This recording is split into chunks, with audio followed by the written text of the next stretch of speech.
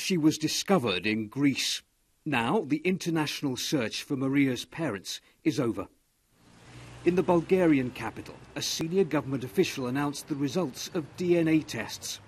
They prove, he said, that Sasha Ruseva and Atanas Rusev are Maria's biological mother and father. This was Mrs. Ruseva on Bulgarian TV yesterday, speaking from the rundown Roma neighbourhood where she and her family live. The mother of 10 children claims she couldn't afford to bring up Maria. So she claims a family in Greece agreed to take her in. She denies selling her daughter.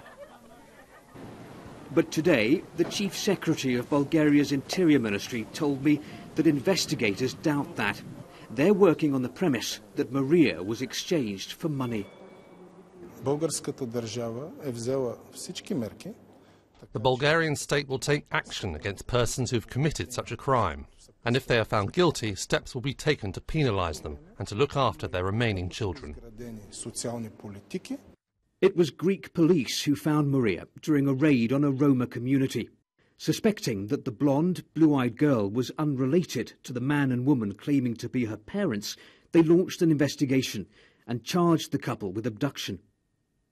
Sasha Ruseva says she wants her daughter back.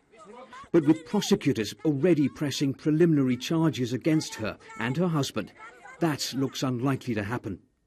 Steve Rosenberg, BBC News, Sofia.